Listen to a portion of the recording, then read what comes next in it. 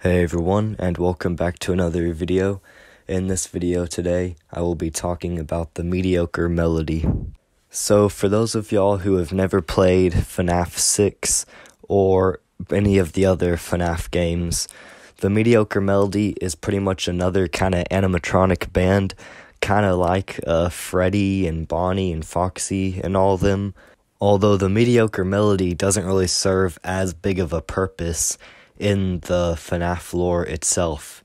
Like, yes, you can buy the animatronics in FNAF 6, and they appear in FNAF Ultimate Custom Night as the voice of Cassidy, but besides that, they don't really do anything else throughout the rest of the story. But have you ever wondered, in FNAF Ultimate Custom Night with this huge roster of FNAF characters, why are the mediocre melodies, why are they specifically the only animatronics that give voice to Cassidy? For those of y'all who don't know who Cassidy is, pretty much Cassidy is a kid who William Afton killed and went on to possess Golden Freddy. So, yeah. But now back to the question, why were the mediocre melodies the only one? And I guess you could just write it off as just so they actually have purpose in that game. But that's not how Scott Cawthon likes to do stuff. Scott Cawthon likes to make everything, every single detail of each game specific and important to the lore. Kind of like a poem in a way, if you think about it. So yeah, we'll be answering that question in this video.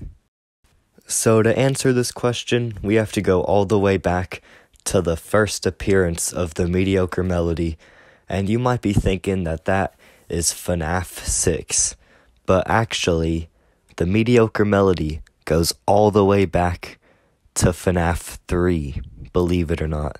Now, I know that sounds like a complete lie, that the mediocre melody appeared in a FNAF game that only had one animatronic that could actually kill you. But if you look in the Happiest Day minigame, which is one of the secret endings, I believe, I might be wrong on that, you will see that the person you're playing as you walk over to pretty much like Golden Freddy and the rest of the animatronics, or the rest of the kids' souls, technically, you pass these people with animal masks, and some of them clearly represent what will later become known as the mediocre melody in this series.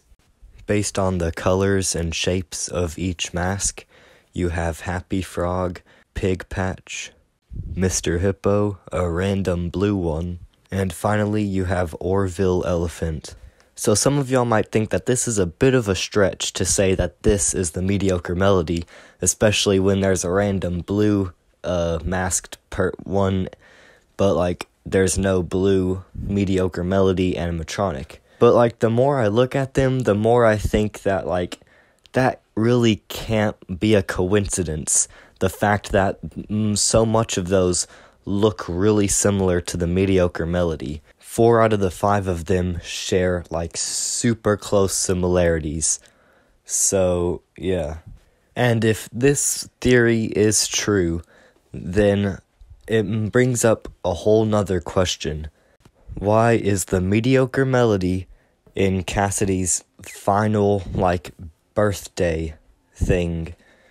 So we all know that this minigame is supposed to represent the birthday, like Cassidy getting the birthday that she should have gotten that was interrupted by her getting murdered by William Afton.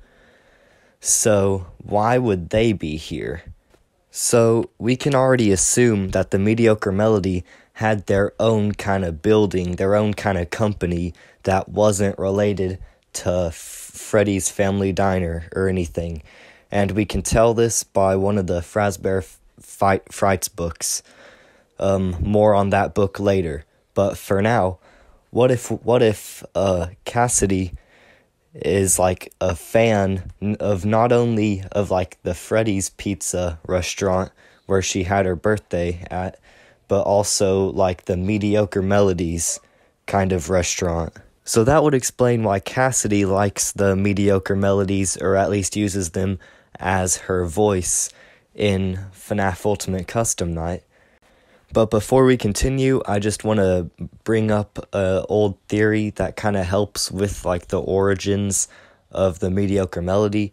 This is originally a game theory, and pretty much what he said is that in one of the Fazbear Frights books, I forgot which one it was, but I'll show it up on the screen right now.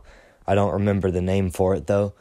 There's like a pizza place that isn't related to Freddy's Pizzeria, and like the animatronics there are kind of described, like there's a pig one and like kind of other animatronics there that kind of resemble the mediocre melody in a way, but like it's in the Fazbear Frights book. And pretty much they also mention a weird bird thing as one of the animatronics at the Mediocre Melodies kind of type restaurant area in this book.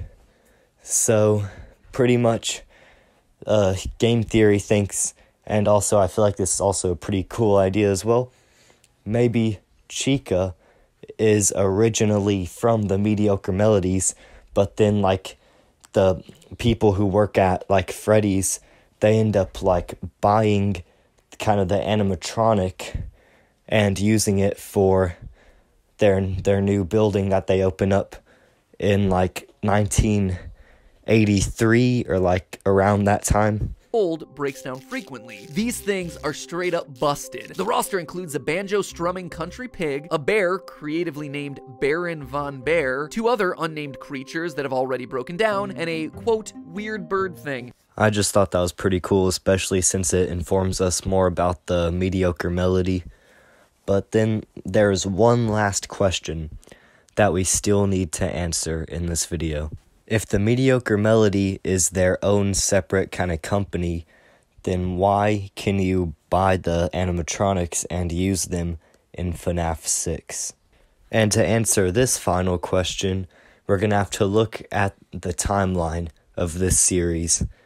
All this stuff that I've been talking about with like Chica being a part of the mediocre melody, but then being bought out by like Freddy Fazbear, the Freddy Fazbear Company, all of that is happening around 1983, maybe a little bit before then even, which that means it's before these animatronic characters and stuff started getting a bad reputation because of William Afton being a psychopath and murdering people and animatronics being possessed. That was all after 1983 for the most part. But then after that, we don't see like the mediocre melody for a next like 30 years around until whenever FNAF 3 takes place. And even then, it's not actually the mediocre melodies. It's just like people's spirits, or like just kind of people with like mediocre melody masks on them. So it's not like the actual animatronics or an actual mediocre melody building. So I think that probably like the mediocre melody company or building or whatever it was had to close down because of like the bad reputation that Fazbear Entertainment was giving to all these like animatronic companies that work on like kids entertainment with animatronics. Because we all know that like murders at like the FNAF buildings and stuff in the FNAF universe, people do know about the murders and stuff. In FNAF 3, the like kind of theme park or ride type place is literally based off of the past events of like the murders and stuff that happened in the FNAF places. So it's not like it's a pretty well-known thing, all those murders and stuff that happened. So I'm thinking maybe once all that murder and all the crazy stuff started to go down with William Afton and the Fredbear Company, whatever company that is, once all that started to go down, then the mediocre melody went down with it, because it probably gave a bad reputation for, like, all of these companies with animatronics, involving animatronics. So, yeah, you probably wouldn't want to go if you've seen or heard about possessed animatronics that might actually be real in this real world and stuff. Then you might not want to go to another kind of place like Chuck E. Cheese that also has animatronics that are pretty similar and also pretty creepy. So I feel like kind of the same thing is probably happening with the Mediocre Melody. Kind of FNAF is giving all of those companies a bad reputation in the FNAF universe. I'm not talking about real life.